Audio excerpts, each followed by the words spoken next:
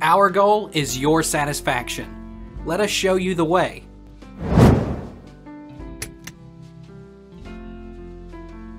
Which is better, stevia or sucralose? Sucralose won't lose its sweetness when you put it in something hot, so it's best for cooking and baking. Stevia is very sweet, and although it can be used for food, its sweetness makes it ideal to add to drinks, especially if you are craving sugar.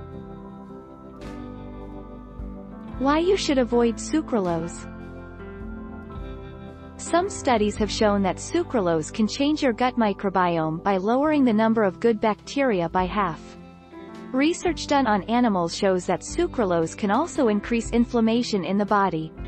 Over time, inflammation can lead to problems like obesity and diabetes.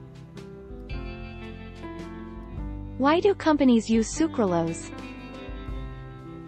Because of its stability, food manufacturers can use sucralose to create a number of great-tasting new foods and beverages in categories such as canned fruit, low-calorie fruit drinks, baked goods, and sauces and syrups.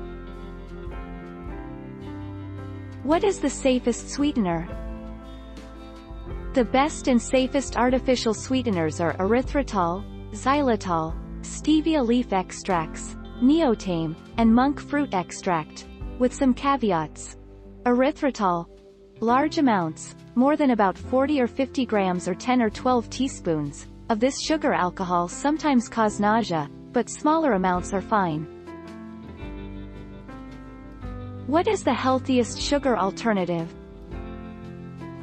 Here are 5 natural sweeteners that could be healthier alternatives to refined sugar.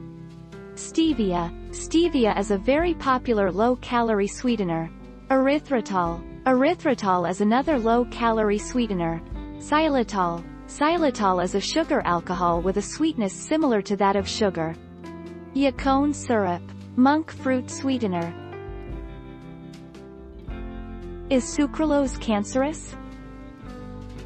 There's no evidence that Splenda, sucralose, causes cancer. Some research suggests it can cause inflammation, particularly in your bowel. Chronic inflammation of the bowels is a risk factor for some types of cancer. Can you gain weight from sucralose? Does sucralose make you gain or lose weight? Products that contain zero-calorie sweeteners are often marketed as being good for weight loss. However, sucralose and artificial sweeteners don't seem to have any major effects on your weight. Is sucralose better for you than sugar? Some research suggests sucralose doesn't raise blood sugar and insulin levels in healthy people. But at least one study found that in people with obesity who didn't normally eat artificial sweeteners, sucralose could raise both blood sugar and insulin levels. Which sweetener is healthiest? 5 natural sweeteners that are good for your health. Stevia. Stevia is a very popular low-calorie sweetener. Erythritol. Erythritol is another low-calorie sweetener. Xylitol. Xylitol is a sugar alcohol with a sweetness similar to that of sugar. Yacon syrup. Yacon syrup is another unique sweetener.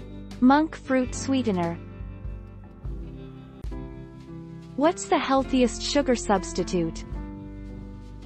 Stevia, in packet, drops or plant form, is a dietitian favorite. Not only does it contain 0 calories, but stevia-based sweeteners are herbal as opposed to artificial. Stevia blended with a sugar alcohol called erythritol, truvia, works well in low-carb baked desserts, too. Take our lead. Let's help you make your mark.